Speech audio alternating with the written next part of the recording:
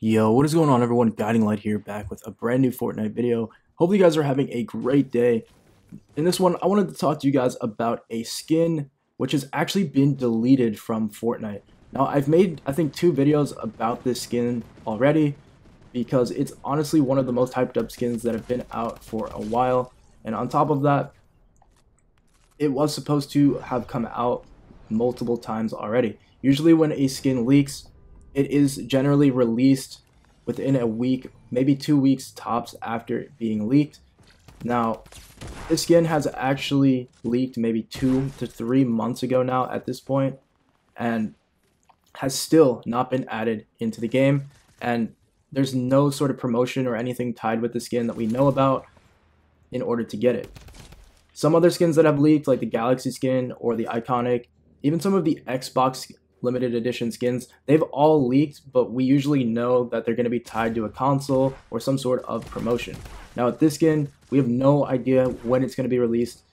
We generally have thought at this point that it was going to be an item shop skin, but with the general changes that have been made, that may not be the case anymore.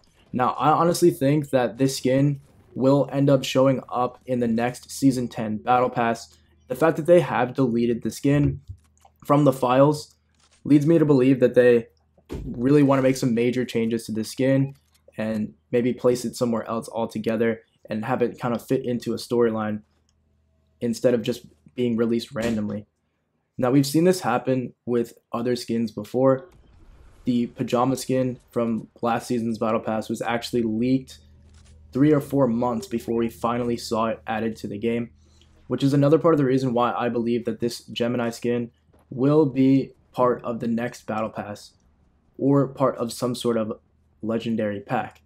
Now, unfortunately, due to this recent change and of them deleting the skin completely out of the game files, we know for sure that we will most likely not be seeing this skin for a while, which is kind of unfortunate. I was really hyped, and I know a lot of people from my friends list, from my YouTube channel, were all really hyped to get this skin. So unfortunately, we will not be seeing it for a while, but there is a small chance that we will be seeing it in a Battle Pass, which means that we will be getting it a little bit cheaper than we had originally thought. Let me know what you guys think about this. Were you guys hyped for the skin? Are you bummed that it's not really coming out?